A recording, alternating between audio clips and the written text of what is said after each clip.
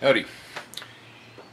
Had a question from a guy out in the northeastern United States asking about growing pineapples in the Northeast.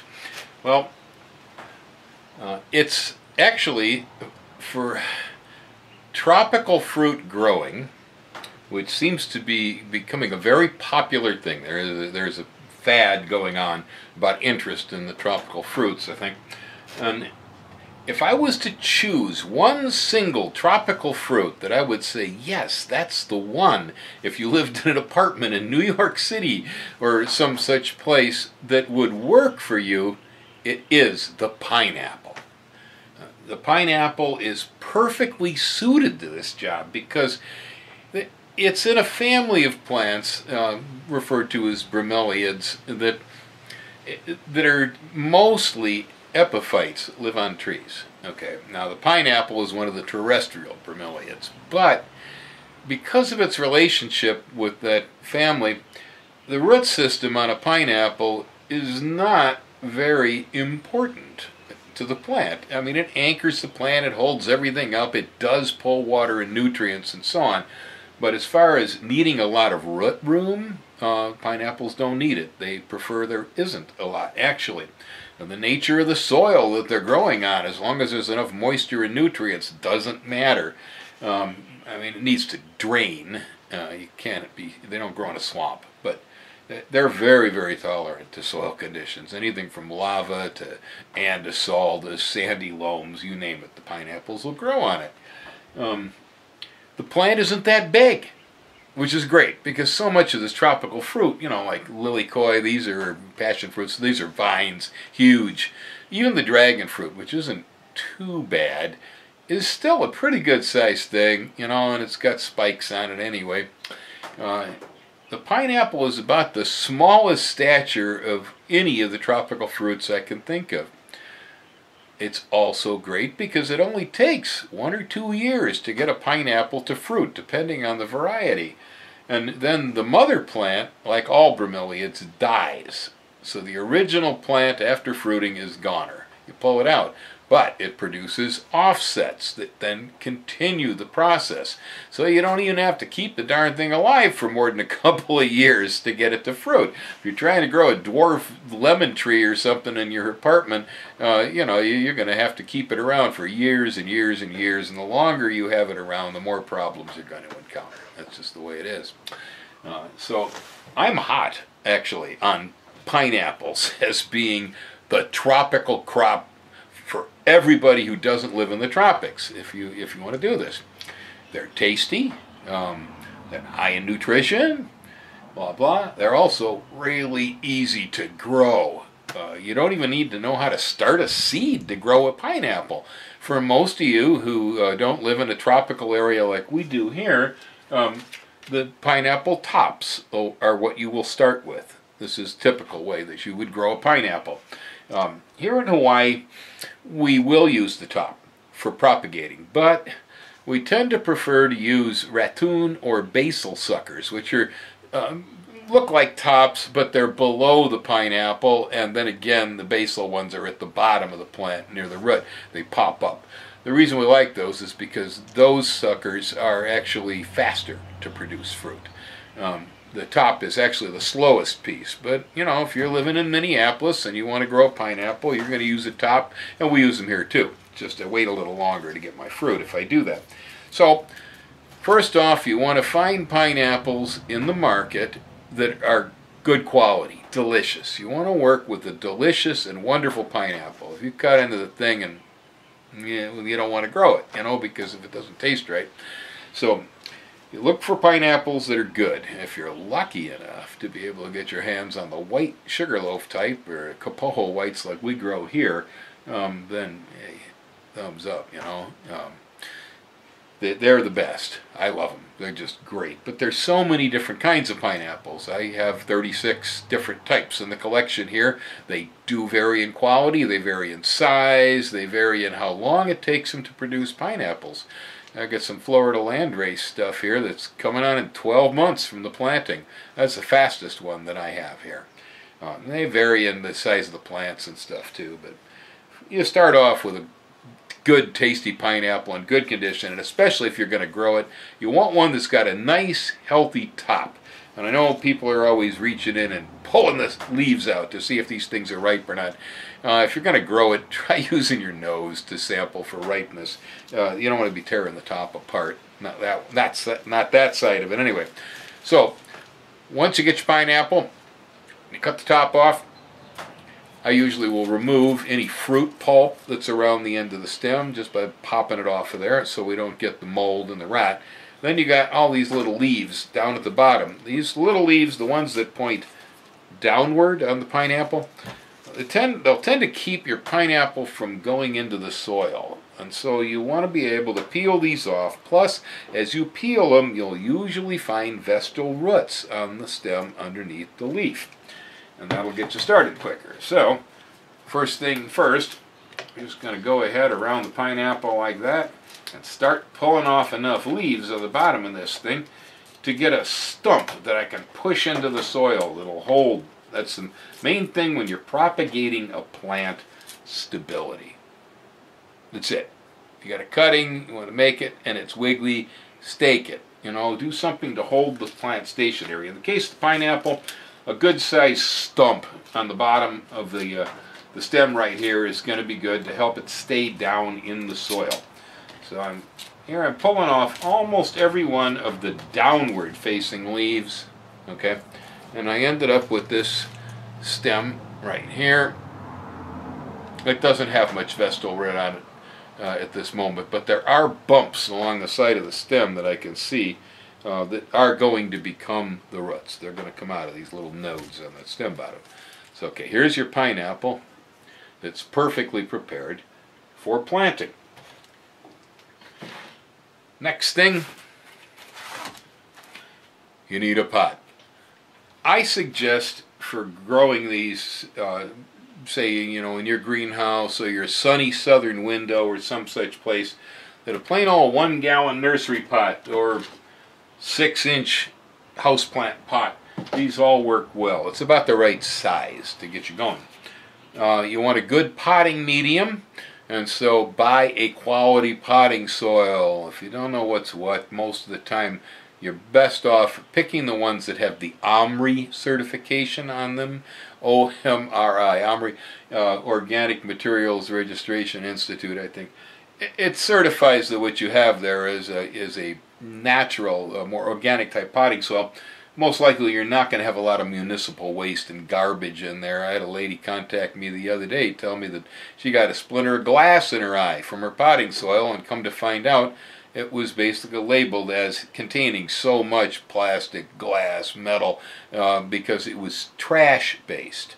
A lot of potting soils today are made from municipal waste, the stuff they throw in the green bins. And it's pretty crummy stuff in general. You don't want that.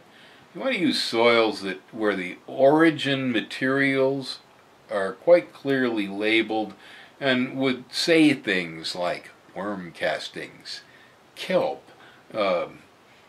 maybe poultry manure a little is okay, forest compost, which generally these days means it's sawmill waste, which is good. That's clean. It's from virgin trees, you know. It's not been painted. Other potting soils, okay, beware. I will, before this is over, I'm going to show you some of the soils and fertilizers that I do use here, because people ask me that constantly. I generally stay away from it because I'm not in the business of selling soils or fertilizers, so I don't advertise for these companies. Also, wherever you live, the type of product may vary. And so don't go crazy looking for the stuff you found here at my place on the video, because you probably don't even have it in your neighborhood. Well, you might. Okay. Anyway, so I have a quality potting soil in here. In this case, my potting soil was a standard potting mix made by Kellogg Cascade, which is a good soil company, and you can see their name on their bags. That's even available at Lowe's and Home Depot and stuff. And the highest grade of their soils is made by a company called G&B. Stands for Gardner and Bloom. It's also owned by Kellogg Cascade. Uh, those are the more high-end natural soils. They tend to be very, very good quality. I recommend them. You can't grow a good plant with a lousy soil. Case closed. You buy that cheap bargain basement discount house stuff, and chances are your plants will suffer for it. All right, enough on soils.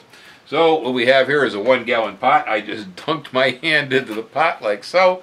I have my plant. This is really complicated, right? You take your pineapple, you push it into the pot like this, okay? And then I am packing a little bit of soil tight around the stem here so it's nice and firm. I'm going to finish the process off with water. The water will pull the soil down, tighten everything up, and that'll really take all the air spaces out and get this closed up. Now, the next thing this will need is a little bit of fertilizer, but not a lot. There are no roots in here right now, okay? And so they're not going to take up much nutrients out of the pot. The only reason I throw some nutrients in here right now is so I don't forget when they start to spread roots, which will happen in a matter of weeks, okay? And so if you're working inside in an apartment in Minneapolis in a picture window or something on that order, then you're probably going to want to use a mineral salt-based time-release fertilizer. It's convenient, clean, and it doesn't smell. Okay, but a lot of guys love to do things organically, and so if you use it sparingly, it's possible you could use certain organic fertilizers in here too. There are boxed fruit tree foods that will work on a pineapple. I generally like to use the best quality and cheapest price that I can get. And so here at our farm store, we have dried pelletized chicken manure. Real easy to handle, got good punch to it. It isn't organic.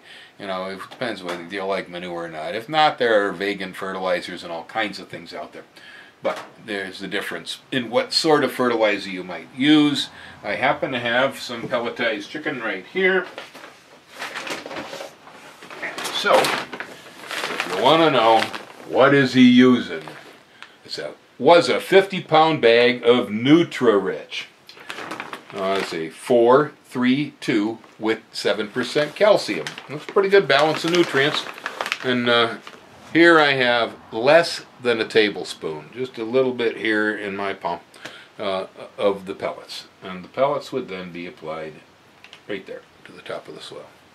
All right, now if you were using a time-released fertilizer, that would look like this stuff here. Little brown or gray pellets. This is NutriCoat 180. It's a time-release fertilizer. It's encapsulated in a soybean resin, and it's actually an inorganic made to act like an organic. And I'll tell you what, one thing, it smells a lot better than the chicken manure does in your apartment. So consider that. It's up to you. Anyway, so if you're going to use this stuff, it's used at the rate of 1 tablespoon per gallon of container size. All right. So let's try this here one more time. I have another top. Got to do 2 of them. So again, here's the stump on our pineapple. Okay, there we go. Now it's got a little curve in it, and the reason that is because my pineapple fell over. Most of the ones you're going to buy, grown by Dole and such, they make sure they're standing upright. So you probably won't have that curve, but the curve is kind of irrelevant to this anyway. That works one way or another. So again, this is really complicated. We have the pineapple plant in the right hand. The left hand dips into the pot, creates a pocket in the soil. The pineapple is then inserted, placed straight, and soil is packed around it. Now, various different types of pineapples are more or less pointed. Some have saw teeth on the edges, depending on what you have there. And so, you know, be a little careful in handling the tops. With this type, they have smooth leaf edges and the tips are fairly soft, but it is possible when bending over to take one of these in the eye. I've done it. Okay. And so you want to be careful with that. Keep them out of your face. Okay, so here I have a 3 tablespoon measure that now has 1 tablespoonful of pelletized time-release fertilizer inside of it. And I'm just going to take that and dump it right down here around the bottom of the pineapple. It will flush into the soil. In some places where it tends to be rather dry weather, you'll want to embed this fertilizer inside the soil under the plant. Here we get a lot of rainfall, and so I'm going to put these out in the nursery, and the rain, if the fertilizer is put too deep in the pot, will flush below the plant. So here I apply my fertilizers on top. So now I did say I was going to let you see some of these products that I'm using. All right. So this bag is NutriCoat Total. It is a controlled release fertilizer with micronutrients. It is a 13-11-11, so this is pretty close to a balanced fertilizer. I like it because I don't have to worry about, does it have enough of this or enough of that. It's got plenty of it. As far as soil is concerned, this is what I'm using. This is ProMix BX with mycorrhizae. Now sometimes I use ProMix HP when I can get it. That means high porosity. And so that works really good for me here because, like I say, it rains like crazy, and so a more porous soil tends to drain better. But the BX is a standard nursery grower's mix. This is general purpose, as it says right there. And it has that label on the bag. This thing is a 3.8 cubic foot. It's a big square bale, compressed. That stuff's made mostly of milled sphagnum peat and perlite. That's really what's in there. Say we're living in Minneapolis and we're in an apartment downtown, but we're gonna grow a pineapple. We know we're gonna do this. You've been here to Hawaii. You've eaten the luscious pineapples in the field. Maybe you were lucky enough to be able to bring one home, because, by the way, you can do that. Pineapples are allowed. So if you're here and you find a white pineapple, you can take it on the plane if it has no ants or bugs or problems and bring it home. When you get home, you can twist the top off and you can stick it in a pot like this.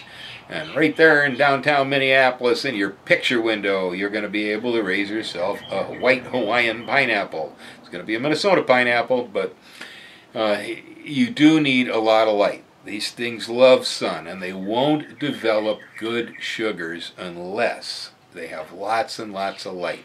So ideally, a greenhouse is the best place for them in a temperate climate. I used to fruit them in unheated greenhouses in the California Bay Area, San Francisco Bay Area. Now I will say that the quality of the fruit was never as good as the stuff I get here in the fields in Puna. But it would make pineapples, and so it was a lot of fun. They don't take any frost, so you can't leave them out in the weather. Most of the, say, the Midwest or so, probably late May, you know, you could probably stick your pineapple out in the backyard and grow it on the patio or some such thing, or on the deck.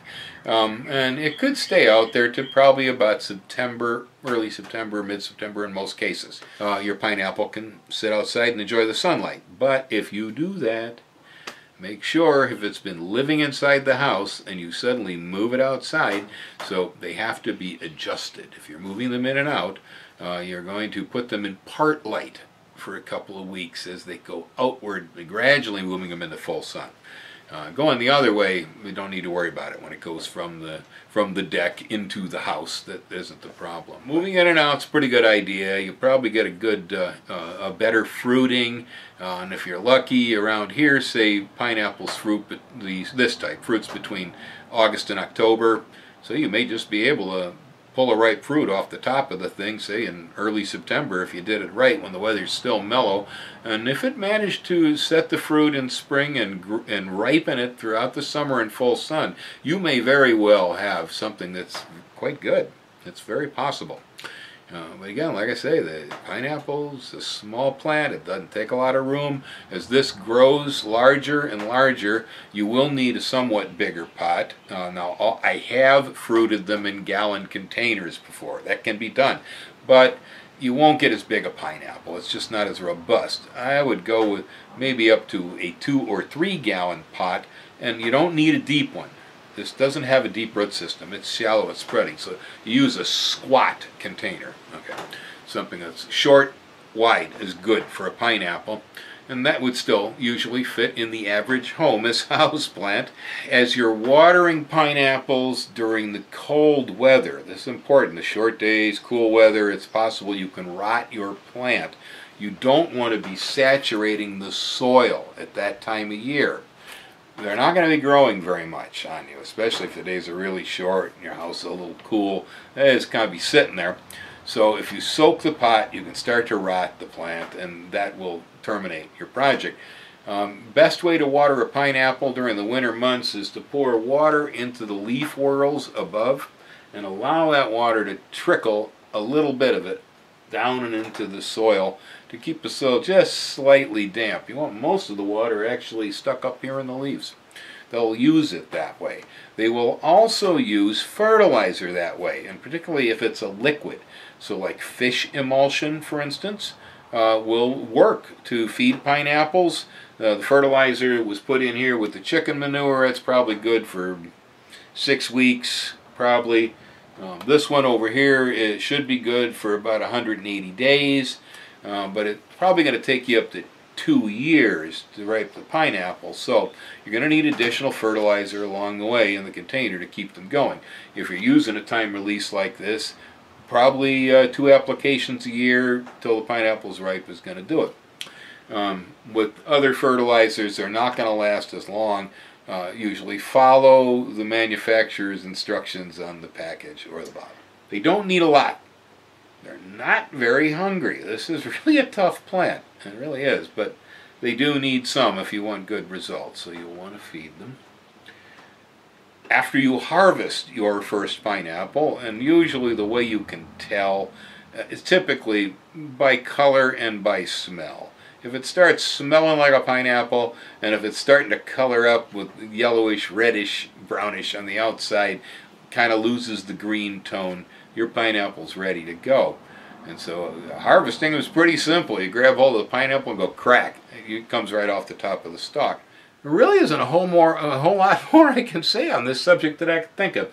But hopefully that will get you started at trying to grow pineapples in your apartment or in your house in the Midwest or wherever you live that isn't pineapple country. You can do it. It's fun. It's really a neat project. You don't need any special equipment, and you don't really even need a lot of horticultural skill for this one. This is a pretty simple crop. Aloha.